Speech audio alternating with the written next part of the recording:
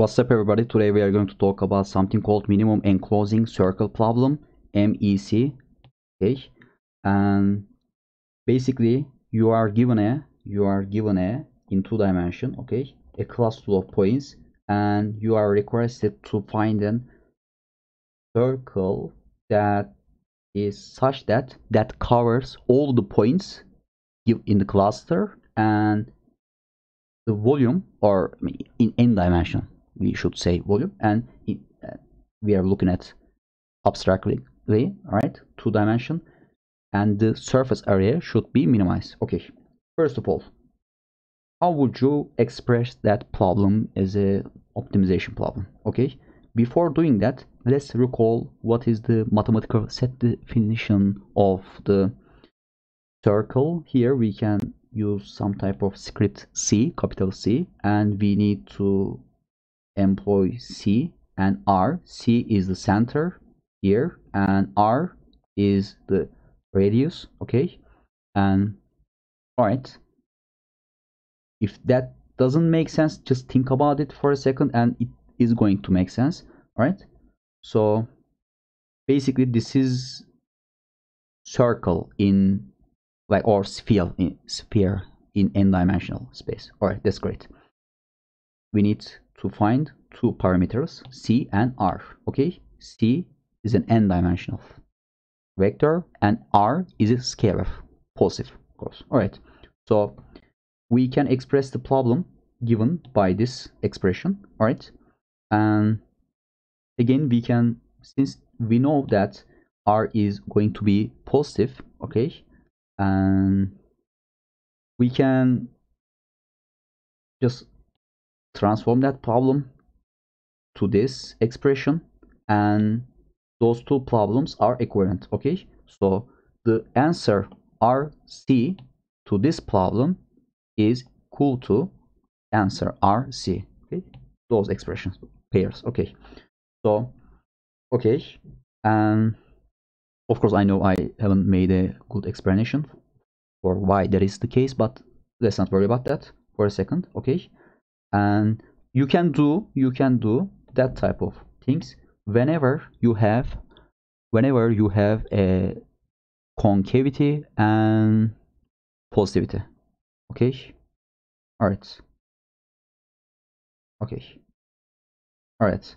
So, and if you look at this expression, you can write it here, x transpose times x. Okay, you can write it like this. Okay, all right, this is something that you are familiar with, I suppose. And here, this is what we need to solve, right?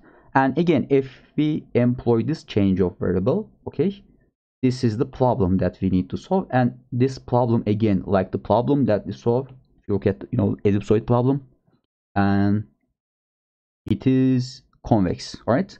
And that is something that we can solve easily, right?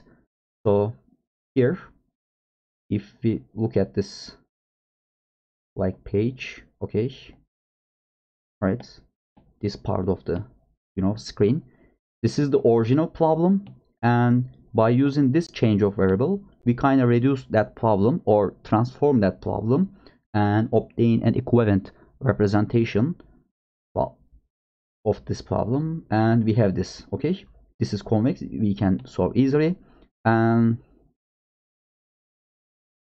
this is the change of variable. All right, so let's go to Matlab, okay, and see for ourselves how we can solve that by using YALMIP and mosaic.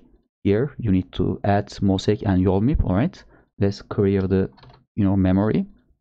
Let's generate as random numbers center x and center y. Here we are looking at 2-dimensional space, and again we are generating bunch of cluster points. Okay, and we are shifting by using center x and center y, right? And then let's look at the I don't want to okay, mention those details. Here we can see the cluster of points.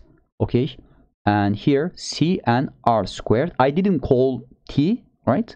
I called R to let me know that stands for r squared. Okay, if I want to find r, I can just get, if after I found this, okay, I need to take the square root of this expression. Okay, so here, if you look at this, we are basically, this is the type of thing that we do all the time.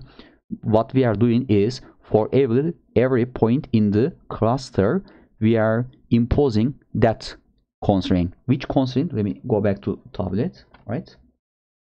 This constraint, okay, right?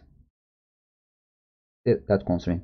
If you want me to write it like more explicitly,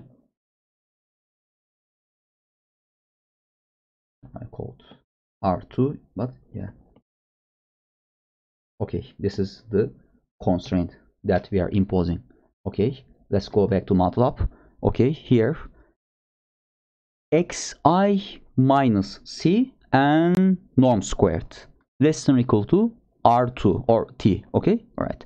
So here we are employing Mosaic as our STP solver, and we are trying to minimize t or r2 or r squared, okay, term, and then we are recovering them in double format. Okay, so let's run it. It's going to take like a couple of seconds. I think it is going to take like 30 seconds. And here, let's look at this. We have 1000 points, right? That's not a small task. Okay, here it says successful solved. It's great. Okay, let's, you know, recover r and draw that. Here we can see 1, 2, and 3 points. We can see 3 points on the boundary of that circle. By the way, this is circle. It's not like ellipsoid. This is circle. I didn't, you know, like, okay, plot it like properly. And this is the function that I used to draw a circle. Okay, and again, you can find this code and you can find the mathematical manipulations that I did on the tablet as PDF form, right? And with PDF extension from the GitHub page. The link of that GitHub page you can download, and you can, you can see, right? We can access it by looking at the description section down in the below. It's given in the below, right? So, and that's it, and thanks for watching.